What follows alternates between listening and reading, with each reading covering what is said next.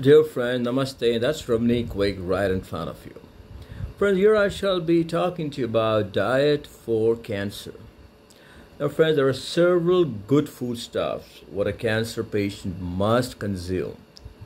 And out of those important foodstuffs, here I shall be talking to you about garlic. Now, garlic is a very important foodstuff for cancer. Now let me tell you why. It's very simple. Garlic is loaded with organosulfur compounds called as allicin, azones, allyl sulfides, and disulfides. Now they are highly anti-cancerous in nature and they're highly anti-tumor in nature.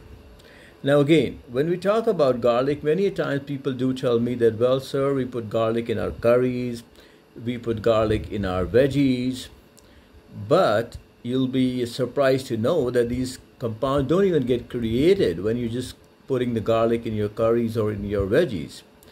For these compounds to get created, the four important ones, as I did tell you, allicin, azones, allyl sulfide, disulfides.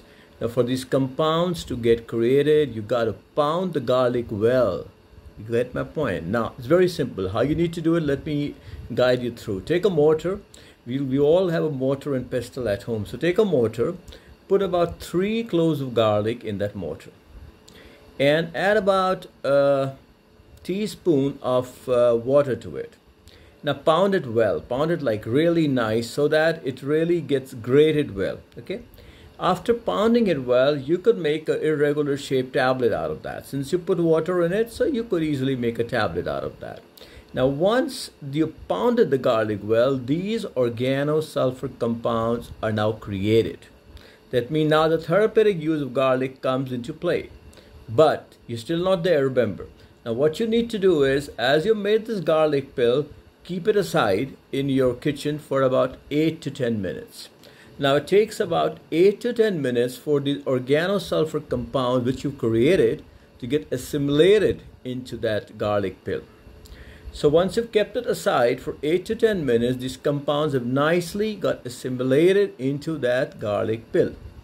Now, again, remember, don't have it empty stomach, because if you have it empty stomach, you could get burps, you could get heartburn, and now that's not good.